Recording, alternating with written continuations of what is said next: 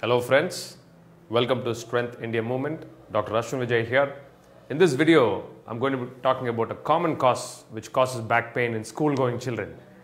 One simple modification can prevent them from getting back pain. Improper school bag carrying technique is found to be the common cause for back pain in children.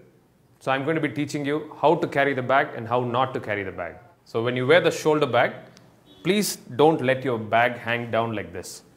Please use these straps and make sure the bag is as close to your body.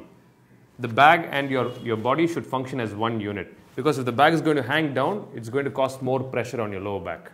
Secondly, please don't wear the bag on one shoulder like that and let it hang, because this causes increased load on your neck, upper back and your lower back. So please wear it on both the shoulders so that the weight of the bag gets distributed evenly. Hope you understood the right technique to carry the bag to prevent back pain and neck pain in children. Have a wonderful day.